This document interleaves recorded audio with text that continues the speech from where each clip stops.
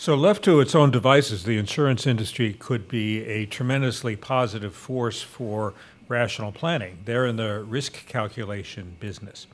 But we have a perverse system now where the National Federal Flood Insurance Program, as enacted by Congress, is essentially subsidizing risky behavior. It's giving people the ability to build and stay in areas that we know are risky. We know even under outdated flood maps that don't consider climate change. When we do consider climate change, we see it's even riskier. In 2012, Congress amended the flood insurance statute to try to remove some of that irrationality, to try to have more of the rates be close to what the actuarial risk was.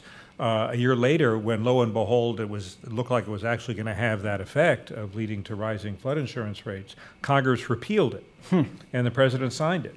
So one of the only climate positive things this Congress has done was undone because people couldn't bear increased flood insurance rates. So someday that'll turn back. Someday, the Federal Emergency Management Agency is working on methodologies for how to consider sea level rise in flood mapping.